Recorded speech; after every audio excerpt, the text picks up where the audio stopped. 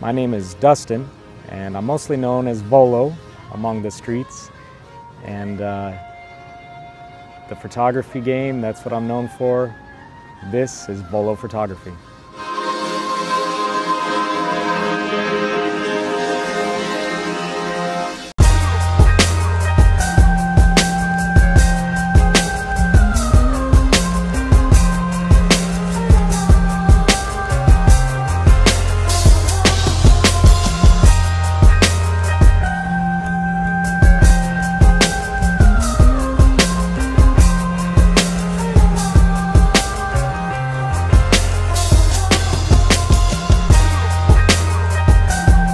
It actually started as just a childhood fascination with photography in general, you know, just always checking out photography in books, framed up pictures at restaurants or stores or wherever I might have seen photography. You know, it just always fascinated me and captured my attention. So if I would see a picture, I would examine it, look to try to see what the photographer was capturing in that image. You know, was it just the obvious or was it something more in depth? You know, when it comes to the lowriding community, the lifestyle of lowriding, what attracts me to all that is along the same lines of photography. There's an artistic element to lowriding. You know, when you look at some of these rides, they've got some nice paint jobs, you know, just intricate pattern work, the detailed airbrushed murals that are, you know, sported on these rides.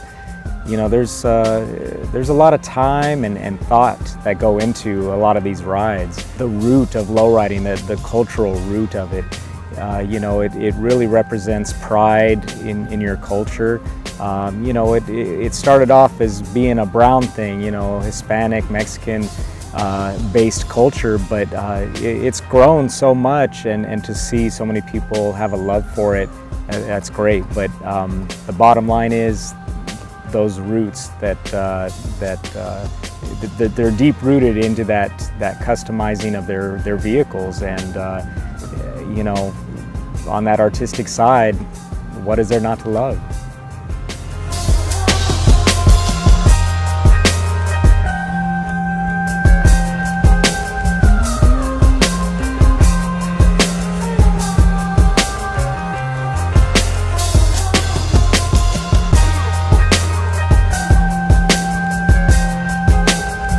I have been taking pictures now for close to 20 years. It's been quite a while now. You know, I remember the first few car shows I went to back in like '96.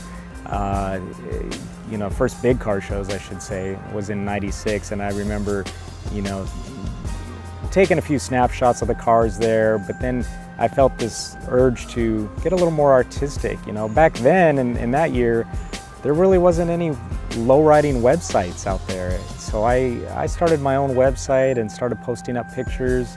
Some of the magazines I've shot for, you know, or at least my work has been seen in, would be most notably or recognized, the most recognized would be in Lowrider magazine. I've been shooting for Lowrider for about 12 years now.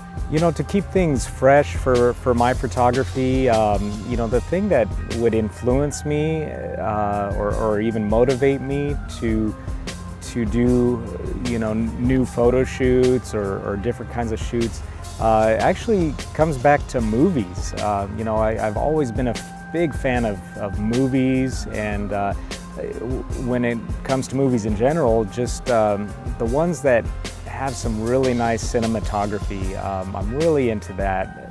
You know, there's some movies that have an artistic element to them, or the way they're filmed. So yeah, funny enough, it's actually movies that inspire me. You know, certain scenes or just visuals that come across in those movies, or even music videos.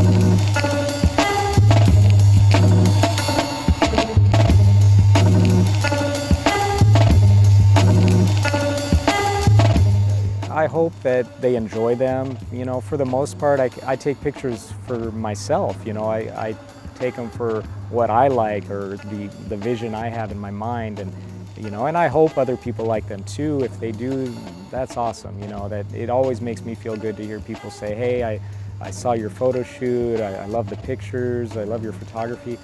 You know, it's just very, I feel very honored to hear people say that, and it makes me feel good, you know. I try to capture something different. I try to have a different feel for photography compared to other photographers. I'm very big on backgrounds, you know. I try to find very good backdrops for my photo shoots, you know, something that, like if I'm shooting a car, if there's a nice background to complement the car, you know, it just makes the whole overall image look even better. So, you know, a lot of time and work goes into putting a shoot together. So again, when it's all finalized, if I get complimented on it, that's the best right there.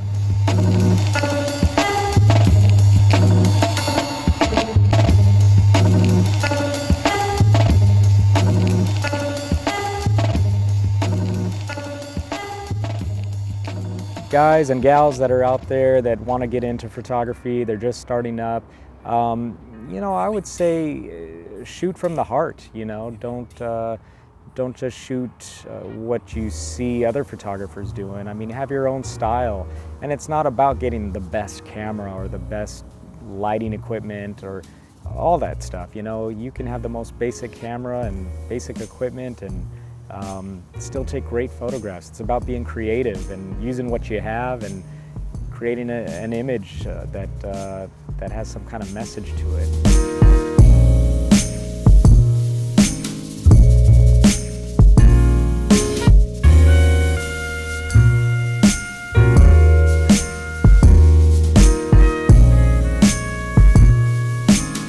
But yeah, outside of the country, there's been some magazines in Australia, in Europe that I've appeared in. So after a while, I guess it's hard to remember them all, but you know, I've had a good run. I can't complain. If it were to end today, I could die a happy man.